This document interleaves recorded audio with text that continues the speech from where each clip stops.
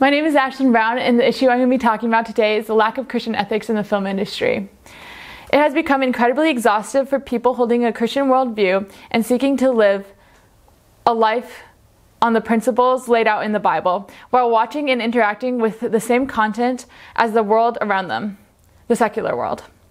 When approaching the film industry for entertainment, precaution is encouraged. In today's society, the film and entertainment industry has been taken over by the secular world, and their agendas and worldview are being pictured in nearly every film on the market. In this industry, R-rated movies, meaning the films containing adult material such as sexual activity, harsh profanity, intense graphic violence, drug abuse, and nudity, make up 57% of all marketed and viewed movies. In my own family, when searching for films, these questions often come up. What's the language like? Is there much violence? And is there any nudity? But these only hint to half the battle, because beneath the surface content is the worldview and agendas of the movie, which can be even more damaging and harmful to the viewer. Some causes to this issue, lack of Christian ethics in the film industry, is the film industry is dominated by the secular world. There simply isn't enough Christian film producers or content. The industry is dominated with non-religious content, which makes it the most viewed by the general public.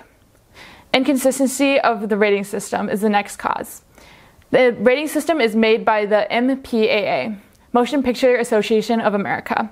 Over the years, the rating system has dropped along with the ethics of the time. What used to be an R-rated movie is now PG-13.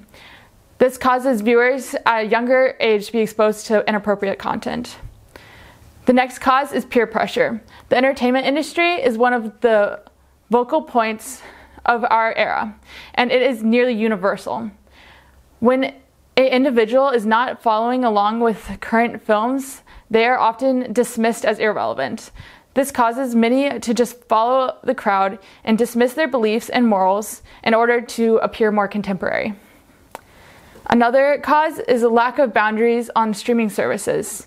Streaming services such as Netflix, Prime, or Hulu are made for a group as a whole, and they do not take into account that content may be inappropriate for all ages.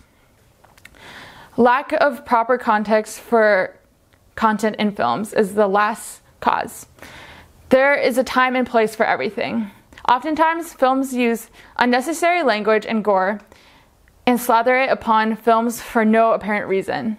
For example, a World War II movie would most likely contain gore and violence because it would be portraying the horror of the time.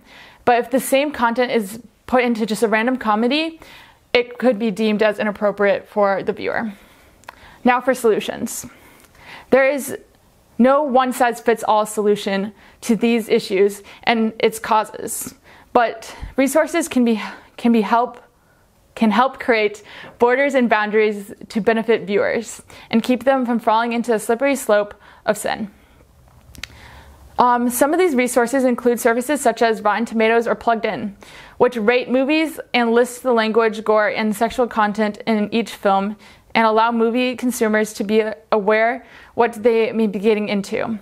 For these services to be beneficial, each individual or family has to have already created boundaries as to what is beneficial and harmful to them and their family personally.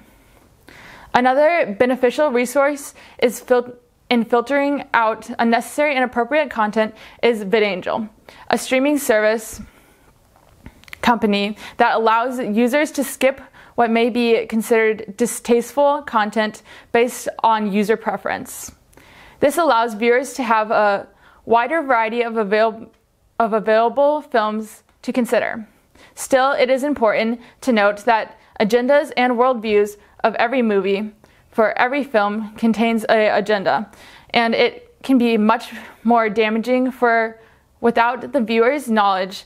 The agendas are being normalized.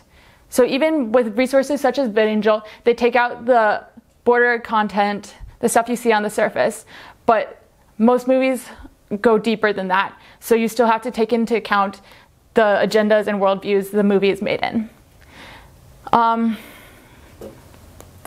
One of the best solutions is, as an individual or as a family, create boundaries, recognizing your own stumbling blocks and weaknesses. For example, someone who struggles with alcoholism or alcohol abuse should stay away from movies who hold to a strong theme of alcohol. This is simply just to keep them from falling into sin and being exposed to things that they know will tempt them.